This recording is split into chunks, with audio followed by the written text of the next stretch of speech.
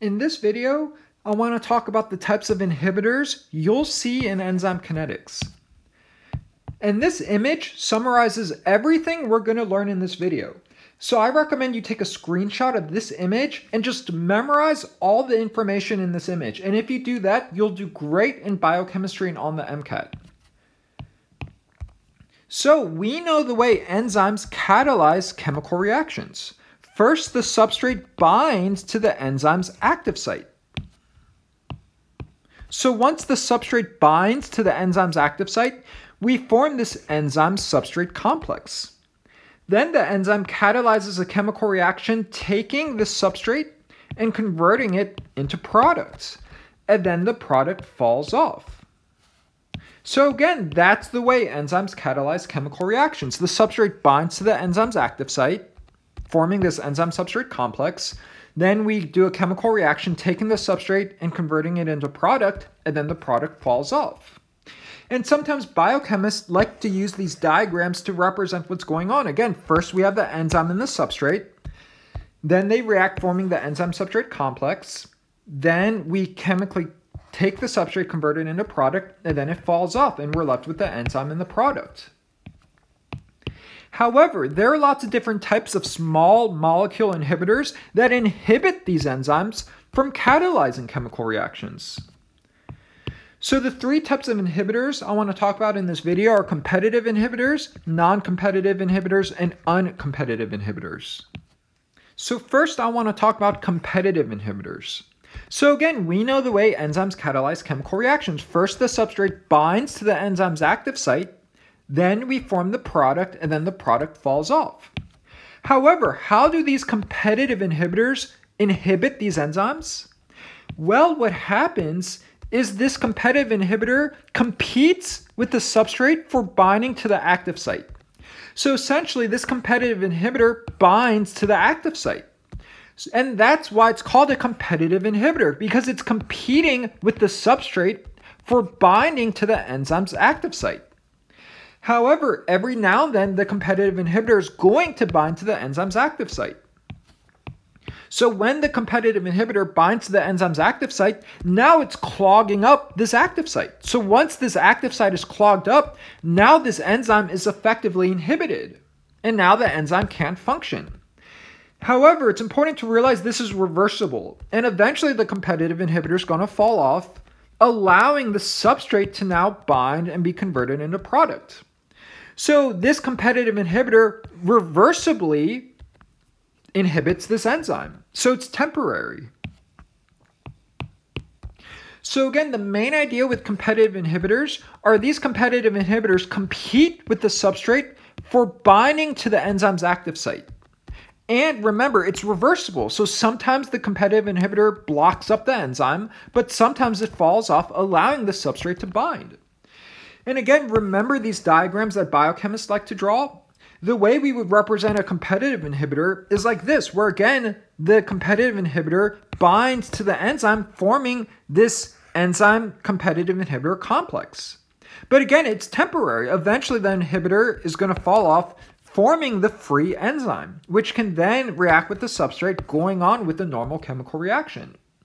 And this is the way the Lineweaver-Burke plot looks like. So this represents the normal conditions without inhibitor. However, once you add in a competitive inhibitor, the Lineweaver-Burke plot will now look like this, where again, the Km is increasing and the Vmax stays the same. And under those conditions, the slope, which is again the Km over Vmax, is going to increase. And in the next video, we're going to go into more detail on what this Km and Vmax means. So I have a link of that video below. So now I want to talk about non-competitive inhibitors. So again, we know the way these enzymes work. They take a substrate, it binds to the enzyme's active site, and then we convert it into product. However, the way these non-competitive inhibitors work are they bind to an allosteric site, which is a different region of the enzyme. So again, remember, substrates bind to the enzyme's active site, while non-competitive inhibitors bind to an enzyme's allosteric site, which is a different region of the enzyme. So therefore, they are not competing. The substrate binds to the active site, the non-competitive inhibitor binds to the allosteric site, so they're each doing their own thing. They are not competing with each other, hence non-competitive inhibitor.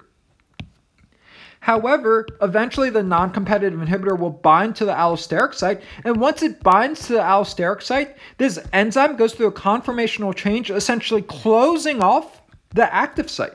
And once the active site is closed off, this enzyme is essentially out of commission. It's essentially not working. And now that it's out of commission and it's not working and this active site is blocked off, now the substrate can't bind. So this is the way non-competitive inhibitors inhibit enzymes. However, eventually the non-competitive inhibitor is going to fall off. And once it falls off, now the enzyme goes to its original conformation, opening up the active site. So now the substrate can bind and be converted into product. So again, these non-competitive inhibitors also reversibly inhibit enzymes. However, there's another way these non-competitive inhibitors inhibit enzymes. Essentially what happens is first the substrate binds to the enzyme, forming the enzyme-substrate complex, and then once we form the enzyme-substrate complex, now the non-competitive inhibitor is able to bind to the allosteric site. And once it binds to the allosteric site, again, the enzyme goes through a conformational change, essentially locking in the substrate. And once it's locking in the substrate, this enzyme is essentially out of commission. It's essentially locked up and blocked. So again, we form this enzyme-substrate inhibitor complex, which is essentially out of commission. This enzyme is essentially not functioning and not producing any products. However, this is also reversible. Eventually, the non-competitive inhibitor is going to fall off, causing the enzyme to go back to its original conformation, and now the substrate can be converted into product and leave. And now again, essentially forming the product, allowing the enzyme to function. So again, the point is, there are two ways these non-competitive inhibitors work. The non-competitive inhibitor can either bind to the naked free enzyme, essentially causing a conformational change, blocking up the active site, making this enzyme out of commission, or the non-competitive inhibitor can bind to the enzyme substrate complex. And when it does that, again, the enzyme substrate complex goes through a conformational change, locking in the substrate, essentially making this enzyme out of commission and not functioning. So again, the way we would characterize that on these diagrams that biochemists like to use is, again, the inhibitor can either bind to the free enzyme, forming the non-competitive inhibitor enzyme complex, or the non-competitive inhibitor can bind to the enzyme substrate complex, forming the enzyme substrate non-competitive inhibitor complex. So again, there are two places the non-competitive inhibitor can bind, either to the naked free enzyme or to the enzyme substrate complex. So that's how we would show that in these diagrams. So again, the key point is that these non-competitive inhibitors bind to an allosteric site. So therefore, they are not competing with the substrate to bind to the active site. Again, substrate binds to the active site. Non-competitive inhibitor binds to the allosteric site. So therefore, they're not competing with each other. And again, this is how you would draw these biochemistry diagrams. And again, this is the way the Lineweaver-Burke plot will change. Where again, this represents the normal conditions, and this represents once you add in a non-competitive inhibitor, where the Km stays the same, but the Vmax decreases. And again, this is how the slope will change, which again, the slope is just the Km over Vmax. We see that slope is going to increase. So now let's talk about uncompetitive inhibitors. So what's important to realize about these uncompetitive inhibitors are they're not able to bind to the naked free enzyme because this allosteric site has a conformation that makes it so this uncompetitive inhibitor is not able to bind. However, once the substrate binds to the enzyme, then and only then does this allosteric site open up, allowing the uncompetitive inhibitor to bind. So then the uncompetitive inhibitor binds, causing another conformational change, essentially locking in this substrate, essentially locking in this active site, locking in this substrate. So that's the way these uncompetitive inhibitors inhibit these enzymes. Because once we form this complex, this enzyme is essentially out of commission. It's essentially locking in the substrate so it's not able to catalyze a chemical reaction. However, this is also reversible. Eventually, the uncompetitive inhibitor is going to bind off. And once it binds off, we open up this active site, allowing the substrate to be converted into product and essentially forming products. So again, uncompetitive inhibitors are also reversible. So I know that was a lot, but again, to summarize this, originally the uncompetitive inhibitor is not able to bind to the allosteric site. However, once the substrate binds to the active site, it goes through a conformational change, opening up the allosteric site. So then and only then, once the substrate binds to the enzyme, then and only then does the allosteric site open up for the uncompetitive inhibitor to bind. So then the uncompetitive inhibitor binds, causing another conformational change, locking in the substrate, forming this essentially inhibited enzyme. This enzyme is essentially out of commission, where it can't catalyze a chemical reaction. However, eventually the uncompetitive inhibitor is going to fall off because, again, this is reversible, so it falls off, forming the enzyme that can open up again, allowing this chemical reaction to complete, forming the product. So again, this is the way you would draw these biochemistry diagrams, where again, the uncompetitive inhibitor binds to the enzyme substrate complex. So again, it's the enzyme substrate complex that binds to the uncompetitive inhibitor, forming this enzyme substrate uncompetitive inhibitor complex. But again, it's reversible. Eventually, we reform the enzyme substrate complex, allowing it to finish with the chemical reaction, forming the products. So again, these steps are reversible. So again, the key thing to realize about uncompetitive inhibitors are they're able to bind to the allosteric site once the substrate binds to the enzyme. Once the substrate binds to the enzyme, then and only then does this allosteric site open up to allow the uncompetitive inhibitor to bind. And then once the uncompetitive inhibitor binds, it locks in the substrate, essentially inhibiting the enzyme. And this is the way you would draw the Lineweaver-Burke plot, where again, this represents normal conditions without the uncompetitive inhibitor, and this represents conditions once you add the uncompetitive inhibitor. And you'll see the Km decreases, and you see the Vmax decreases. And again, the slope, the Km over Vmax, stays the same. We see the slope is the same. And remember, this is an inverse plot. So when the Km moves to the left, that represents the Km decreasing. So it's a little counterintuitive, but again, because it's an inverse plot, when we move away from the origin, that represents the value decreasing.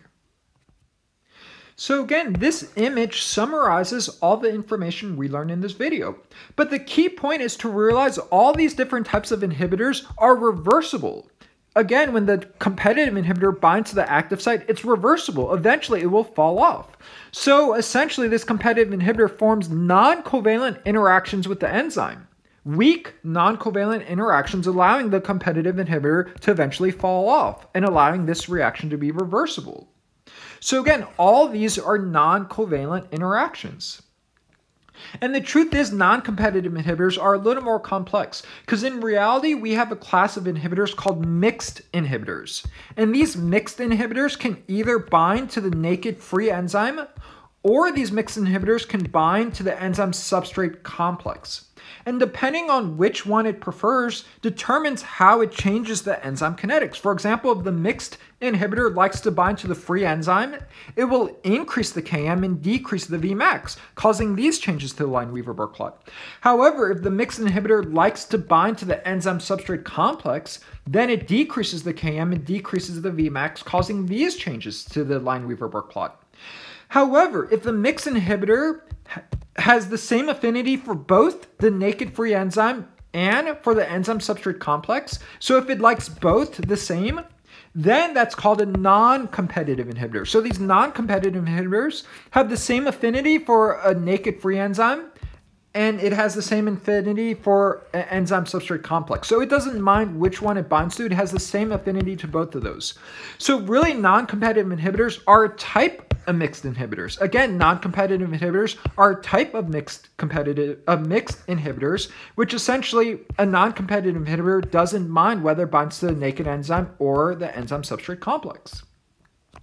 So again, this image summarizes all the enzyme kinetics information you need to know for the MCAT. So again, I recommend you take a screenshot image of this image, and again, just memorize this. And in the video link below, we're going to go into more detail on what's going on in these line weaver work plots and what does it mean for the KM to increase and for the Vmax to stay the same, and etc. So I have a link of that below.